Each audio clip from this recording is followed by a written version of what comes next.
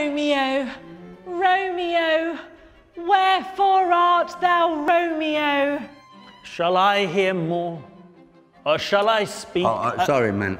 Sorry, I don't want to interrupt, okay? But, what did she say now? She said, Romeo, Romeo, wherefore art thou Romeo? Oh, where are you? He's under the balcony. He's here with me. No, she's not saying, where are you? She's saying, why are you Romeo? No, she said wherefore. That's where. She's saying, wherefore? It means why. Oh, God. All right, we'll answer then. Shall I hear more, or shall I speak at this? No, whoa. You have to be, that's a lady there. You have to speak at a lady, you speak to a lady.